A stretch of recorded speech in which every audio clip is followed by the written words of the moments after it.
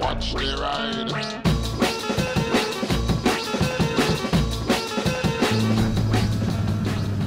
Hey everybody, I am on a bike and it's not great, but I haven't got much of a choice. I needed to go to the shops because our local shops freezers have all broken down and yeah, they haven't got the stuff we need, so I've had to do it. Plus also I've got to keep myself able to ride because I've got a couple of things coming up I've just got to do.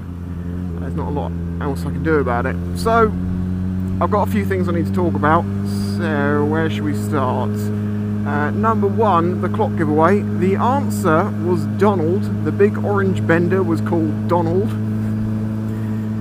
The winner was Fraser N, because I'm going to keep some anonymity for him. But yeah, he won it, and I have contacted him, and he was picked at random from the people that entered. I accepted Donald with or without an exclamation mark, and then the winner was picked using a random number generator, and then I picked, you know, down the emails, and it ended up being Fraser. So he is the winner. Congratulations to him, and a huge thanks to Eric for making this possible. The other thing I need to talk about, because I've been asked by a couple of people now, is you may have noticed all summer long I was using the MTR short gloves, and I loved them. I, before using those gloves, didn't like the idea of using short gloves, and then I found out how nice they are. And yeah, there is a risk you're going to scrape your wrist up a bit in a crash. It was just so nice for the summer to have that fresh air getting blown up my arms. Well, now the weather has turned a bit nasty. I'm trying out these are called the Speed Gloves, which are the most winterized. Not that I think that any of the MTR gloves are actually winter gloves, but these have got the least venting. They've got the full cuffs.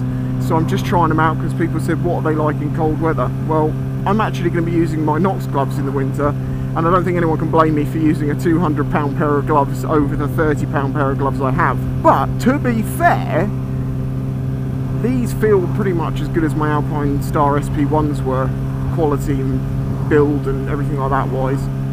And they were like £80 to £110 a pair. But yeah, 30 quid. These are the Speeds. They've only got a little bit of venting in the back of the hand, so it's not like it's throughout the fingers. They seem alright. I haven't used them in cold weather as yet, so I can't tell you what that's going to be like. But to be fair, when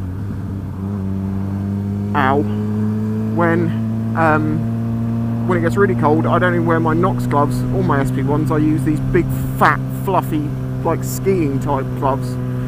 So if you're interested in a pair of gloves for next summer, the little short ones I think are great. And if you want some cheap but good quality and reasonable gloves, the MTR Speeds are also pretty good. As I say, they're only 30 quid, and you can get 5% off of that using code extra5-spicy. The information's in the description. I can't really remember the discount code off the top of my head at the moment, even though it's the beginning of every video. And don't forget, on that store you can also get the RHOK Jeans. They've only got blue ones at the moment. We're waiting on new stock, apparently. I checked that because someone asked me, like, well, they said they haven't been in stock in a year, and it's like, well, they have, because lots of people have bought them. It's just unfortunate they get them in batches, so when they do come in, you have to jump on it, which is why I told everyone when they came in, jump on it. But they still have blue ones, and they also have the MTR jeans, which are much cheaper. They're not as good as the RHOK ones. They're actually basically the RHOK Gen 1 jeans, but for the price that they are as an entry-level pair of jeans, they're fantastic. If you remember in the review I did for all the gloves I mentioned down the short ones, the Velcro on the wrist could stick to the fingers. It only did that for a while. It then fluffed up the size of the fingers, admittedly, but it didn't pull the material apart. And they've stayed together and they don't stick so much now, so they don't keep that nice clean material look on the side of the fingers here, because as I say, it fluffs up over time, but it's staying together. It's not like it's weak in the material for the looks of it. But it's something to be aware of. But for 30 quid I'd be perfectly happy with the way they've performed. The last thing is screw socks. I hate socks. Let's say I'm not really riding at the moment, but I have to keep myself able to, because I've got an MRI scan and an appointment to go to in the future. And today, as I say, I have to go to the shops to get some bits and pieces I can't now get locally, because I have been going for little walks to my local shop. It's not too far, and it's a good way of exercising my back, keeping everything moving, because you don't want to just like succumb to the pain, and because you'll end up in a coiled ball on the floor and you don't ever get out of it. You have to keep pushing it, and that's part of the thing that makes it so bloody painful.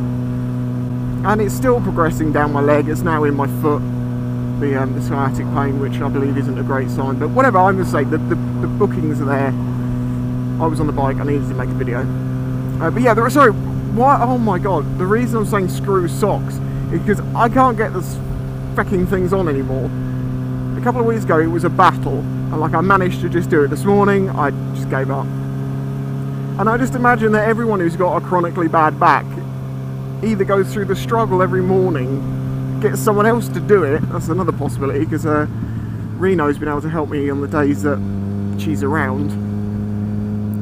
But I just imagine a lot of people going around in bare feet just because they can't get their socks on. I actually walk around everywhere generally with bare feet. I don't really like socks in the house. But when it comes to bike boots, I really like socks, because it feels so weird having no socks on in bike boots. I don't know if you've ever tried it. It just feels wrong, and your feet don't slide in and out as easy, and then getting them off is horrible, and it's, oh, jeez, it's nasty weather. I also have to say this thank you to the supporters I've had over the past couple of weeks. The people who've like subscribed to me on Twitch, or used their their Twitch Prime, or the people who've helped me out directly. I would be a lot more worried now if it wasn't for you guys, because I can't actually do any work in the garage. I'm trying, but and I sat in there and recorded 2 videos in a row, which you've probably seen one of them by the time you see this one, maybe. I'm not sure how it's going to work out, but I sat and recorded 2 videos of talking for about 2 hours, and my god, am I paying for it now. So there you go. Sorry to jump around so many subjects, and some of it just be moaning about my back, but that is what I'm dealing with at the moment. And as I was on a bike, I thought, well, I should make a video on a bike while I can.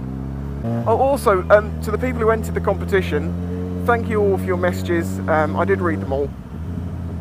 It was very kind of you to say some of the things that you said. Anyway, don't forget to leave a like, and I'll catch you next time. And it will hopefully be something a bit more interesting and not me just moping. Anyway, thank you for watching. Don't forget to leave a like. Thank you for the support, and I will catch you all next time. Ow. If you enjoyed this video and the other content on the channel, please consider following the links in the description to show your support.